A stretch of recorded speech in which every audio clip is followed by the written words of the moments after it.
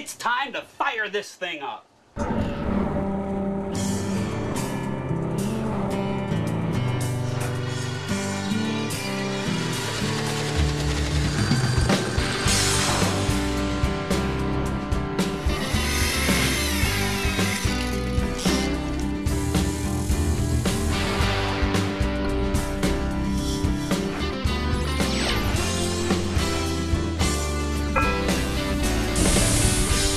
You see this really deep spider crack here in the splash well, okay, on the Boston Whaler? Well, that's going to be outside where the SeaDek is eventually going to be fitted into this boat. And I want to introduce you to the owners of the craft, okay? This is my neighbor. This is Dennis and his wife, Alani. And Dennis was kind of concerned about maybe some water getting down into the foam, and that's why I was saying, hey, can you at least fix those? I know the SeaDek is going to cover a lot of the spider cracks in the molded in gel coat, but you're kind of worried about that. Yes. Yes. Okay.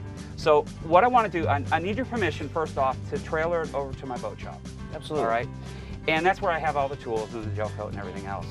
And also, guys, you know, this gel coat's pretty aged, and we're going to be putting in new gel coat, and this can be kind of tricky to color match, and we're going to do the best we can, but I'm not going to guarantee an absolute perfect match. We'll do the best we can. Fine. Okay. But basically, we need to use a burbot, either with a Dremel tool or with a high-speed handpiece, and we need to kind of dish this out a little bit so that we can kind of open it up, and we'll wipe it out with some acetone. And we're going to color match the gel coat. We'll put in a sanding aid, and that's what's going to get the gel coat to cure. And we need a thickening agent that isn't going to have any holes in the surface, okay, any porosity.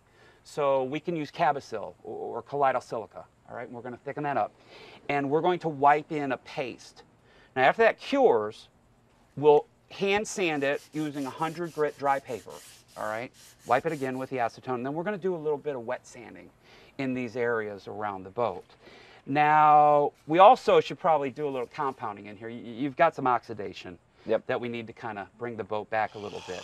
But right now, you guys are going to see kind of a couple of different versions of the SeaDek and how the boat's going to look once it's complete.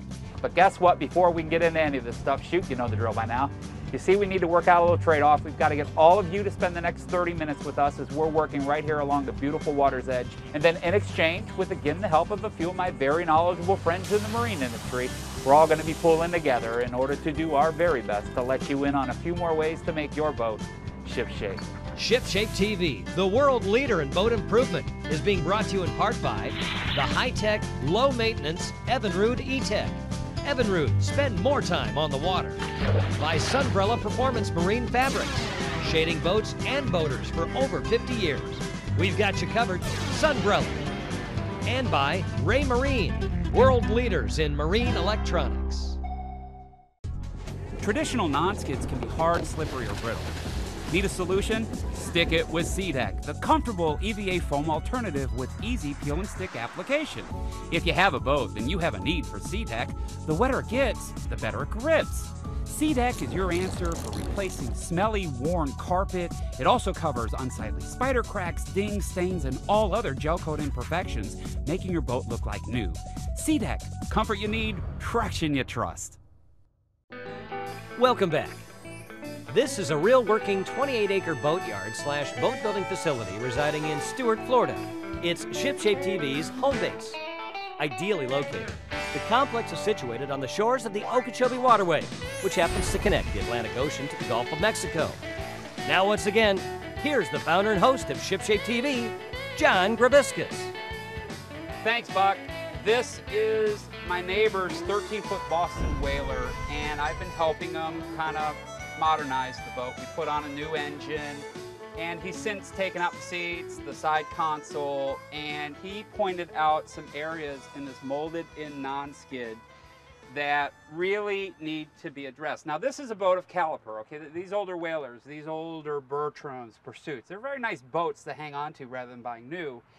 And we could grind out this non-skid, we could put in fiberglass, we could re-gel coat, we could even repattern this molded in non-skid, but I'm telling you that would take a lot of time, weeks and weeks and weeks of work.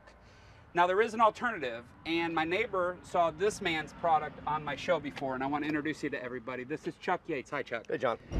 And Chuck is one of the owners as well as the vice president of sales for a company called Hyperform. And you're up around the Rock Ledge area in Florida. This is kind of around the Orlando, Cocoa Beach area, you know, up there. And you make this product, Hyperform makes SeaDek. And I've shown before how you can put this onto like aluminum seats and have padding as well as traction. Very nice. You can also put this over top of center consoles, and you know, we've shown the world, you know that. But a lot of people might not realize that you could actually put this in for new flooring and really beautify your boat and not spend a lot of money, not spend a lot of time on it, okay?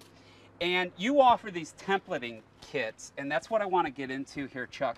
How would we go about templating this so that we could send you some type of pattern so that you can make us a nice, beautiful floor? Well, John, we offer 1, 2, and 3-piece template kits. They consist of Mylar sheets, as you're holding, and this one right here, a Sharpie highlighter, and also instructions on how to do this. Real simple process. Now he's removed all of the seats, he's removed the side console, but we still have some hardware. I don't know if you can see that right here. These are tie downs for the actual fuel tanks, okay? Do we need to remove any hardware that's into the deck prior to starting the templating process? Yes, John, we want to remove any hardware that's mounted. We want to get a nice flat area to put the templates down. Okay, so once that's done, what do we do with the Mylar? What we'll do is we'll lay it out. We'll work from the existing non-skid that we have in the boat.